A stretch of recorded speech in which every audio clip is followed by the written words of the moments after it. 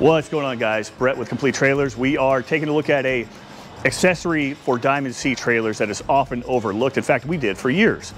You know, we looked at it as, I don't know, it's $2,100 as of the filming of this particular video.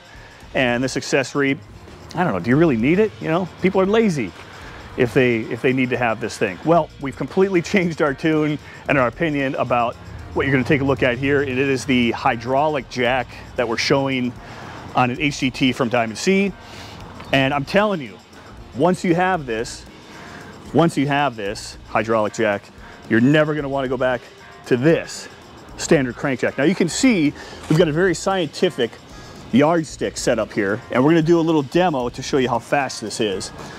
So we've got a yardstick with a line. We've actually dropped down the hydraulic jack lower by 3 inches than the manual crankjack. But let's take a look at how nice this is. Now, if you've got a crew that's using your equipment, you might not care because your crew's using it. You might want the manual jack. But if you are the owner operator that's using this yourself, I'm telling you, you're gonna want the hydraulic jack. Let's take a look. Okay, so I got my man Greg out here. We're gonna do a little demo. He's gonna show you the hydraulic jack. And of course, I get to do the manual crank jack. So Greg, if you're ready. 1, 2, 3.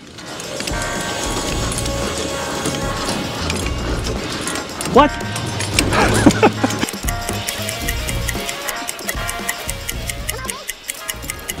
I'm glad there's no equipment on here.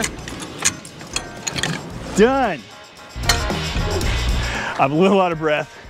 I'm glad there's no equipment on these trailers because it would take me longer and it'd be harder to crank up. And to be fair, the green trailer with a hydraulic jack was lowered to give a handicap by about 2 or 3 inches. So it took me that long.